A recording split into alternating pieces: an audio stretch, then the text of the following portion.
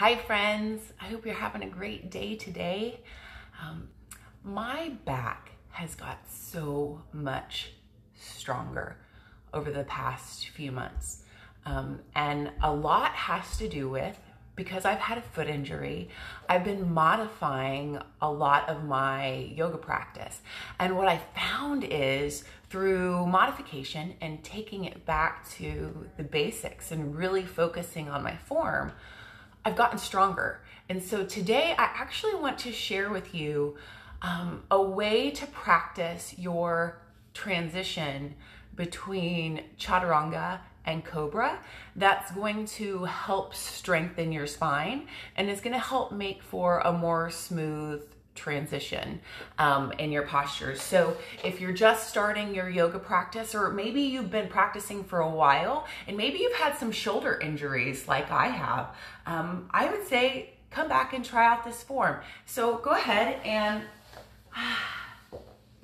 come to your mat, and we're going to be doing this on our knees.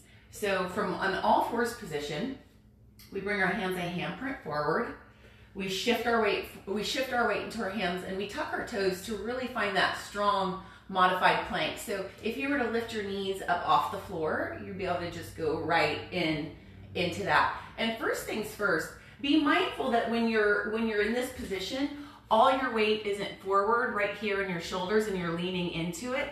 Pause for just a second, sit back on your heels, come back with me and bring your hands out in front. And now rotate your hands out to the side.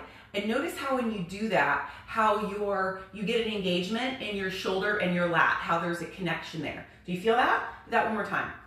And feel that connection. So now that you feel that connection, just bring your hands back forward and maintain that. So make sure when you come into your kneeling plank, or anytime you come into plank, you feel that connection between your shoulder and your lat to make sure that your shoulders are deep in the socket so you're not going to do injury to your rotator cuff like I have many times before in the past. So again, put your hands out in front, rotate out, feel that connection in the lat, bring your hands back forward, and then come into your plank. So walk your knees a little bit back, tuck your toes under, find that nice strong plank.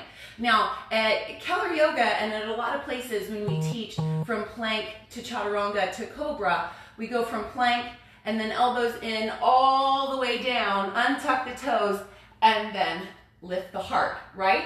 Well, what happens when you want to do that flow? When you want to flow, plank, Chaturanga, Cobra, okay? So, cool thing about this, guys, is from Chaturanga, all you have to do is squeeze your back muscles together. So from plank, Chaturanga, and then drop your hips and squeeze your back muscles together, and you're going to be in the proper Cobra pose. So let's do that.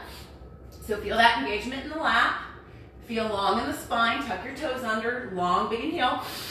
Exhale, bend your elbows, stop at 90 degrees. Don't drop your heart any further than this. And now untuck your toes, squeeze your back muscles together, drop your hips. And you're in a perfect Cobra pose. Did you see that? Let's do that 2 more times. So press back into child's pose. Exhale back. Inhale forward into your kneeling plank. Core is engaged, feel that connection in the lat. Exhale, lower your heart, come down to 90 degrees. And now just squeeze your back muscles together, drop your hips, untuck your toes, and you're in Cobra pose. Good, one more time, exhale back. One more time, inhale forward. Strong engagement in the lat. Exhale down, heart down. And then squeeze the back muscles together, drop the hips. And you're in Cobra pose. Press back into child's pose. And come all the way up.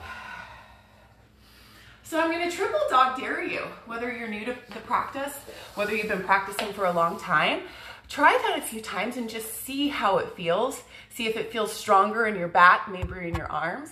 And if you found this valuable in any way, shape, or form, please give me a like, please give me a love, please give me a thumbs up. Let me know if you felt this. And you never know, you might have some friends in your life who would like some of this information too. So do me a favor and go ahead and hit that share button right over there. Have a great day, y'all. Peace, love, and fairy dust.